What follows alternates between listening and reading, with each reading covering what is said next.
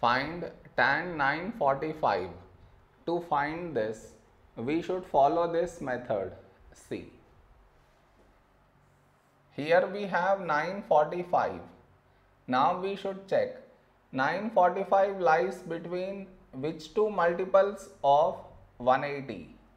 What I mean is 945 lies between 900 and 1080.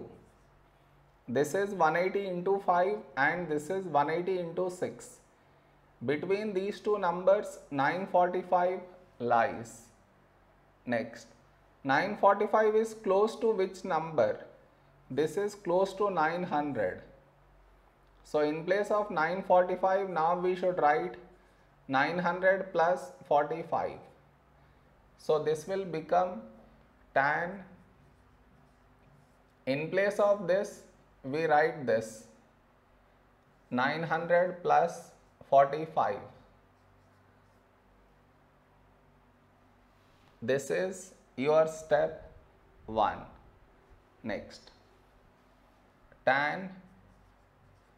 In place of this, now we write 5 into 180 plus 45. Next, here we have 180. So tan is not going to change, it will remain tan.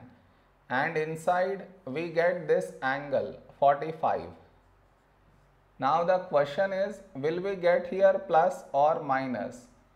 To answer that, we should look at the number before 180, that is 5, and 5 is odd, and all the odd multiples of 180, they lie in either in the second or in the third quadrant.